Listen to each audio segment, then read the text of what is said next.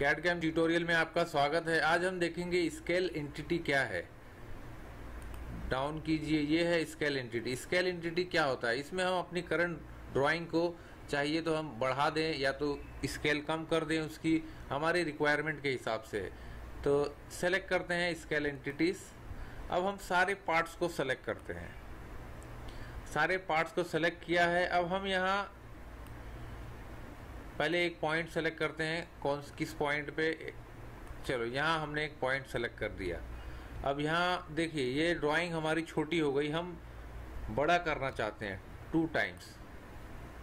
ये देखिए अब हमारी जो स्केल ड्राइंग है वो 2 टाइम्स बड़ी हो गई पहली वाली ड्राइंग से।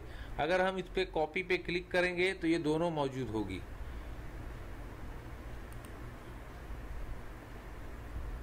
सेलेक्ट।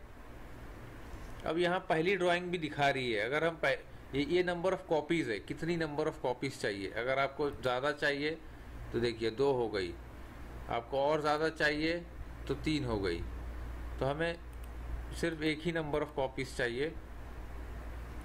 ओके, तो ये देखिए इस ड्राइंग को हमने दुगुना कर दिया और ये कॉपी किया है। अंडू कीजिए। अब फिर से स्केल एंटिटी सेलेक्ट कीजिए।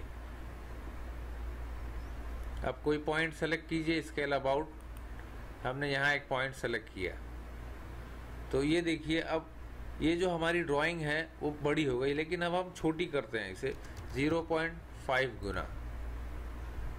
ये देखिए अब हम ये कॉपी अनचेक ही रखेंगे ताकि ये गायब हो जाए और ये सिर्फ मौजूद रहे जो हमारी छोटी ड्राइंग है।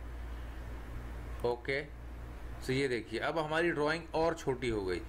सो यही फ़ायदा है स्केल एंटिटीज़ का कि आप ड्राइंग को लार्ज कर सकते हैं, छोटी कर सकते हैं, जैसी आपकी रिक्वायरमेंट है। उम्मीद करते हैं ये वीडियो आपको पसंद आया होगा।